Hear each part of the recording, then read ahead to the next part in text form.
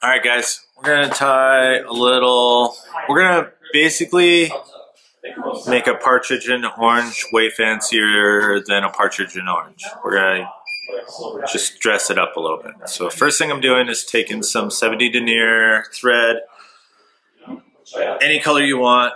This is a TMC 100 still. You can use an nymph hook if you want. I don't see a reason to, except if you want it to sink a little bit faster because you've got minuscule amounts of grams difference hook, then totally do it. Not doing a tail. We're going to tie in some Lagerton flat braid in like a copper color. Wrap that forward. We're going to take some of the Semperfly straggle string. It's in a color that's called brown olive, but it really looks orange to me, so maybe I'm colorblind, but I'm going to use it and pretend it's orange. And we're going to want to tie that down on the bottom side of the hook, wrap forward, take a little bit of super glue to help the flat braid stay where it's supposed to, pin that in the material clip so it's not in our way. Just do nice touching wraps up the body.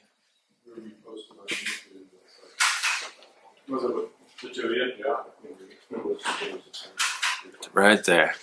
You want to leave about an eye length, maybe a little bit more of room on the front for your hackles and all that fun stuff.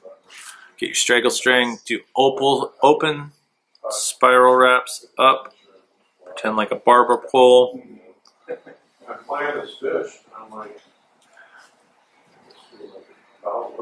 Tie that off, get it out of the way. Okay, so next thing we're going to do, a little bit of partridge. I already stripped off the fuzzies. We're going to expose the tip. Yeah, sometimes that little nymph Nip off the excess that I don't need. I'm going to make that a little bit smaller. Yeah, so that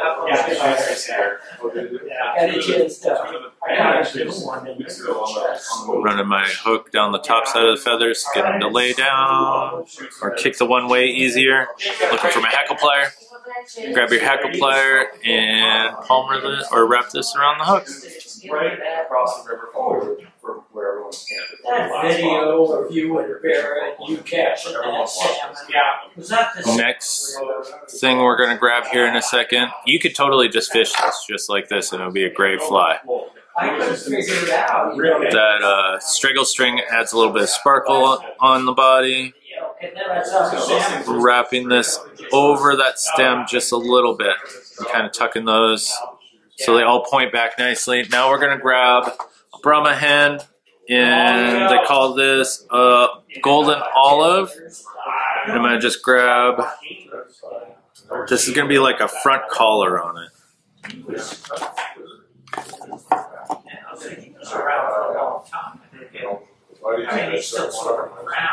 Stripping off the excess that I don't need. Get rid. We can leave some of that on there as a handle. We want. Looks like I've got room for about 3 wraps. Just a little bit, right about there. A little bit, yeah. Trim off the excess. Make a little triangle tip for you to tie in. You know, in the summertime, and yeah, here, yeah, just supplement that. Play money. Run your hook down the one side to lay them over. Grab your hackle pliers again. Same drill. Wrap it around the hook. In summer, I go to 3 or 4 days a week. If I can get out, like Monday, Tuesday. But I'm always here Monday, Tuesday, Wednesday, for the most part. Like so. Get this out of the way. Nip this off.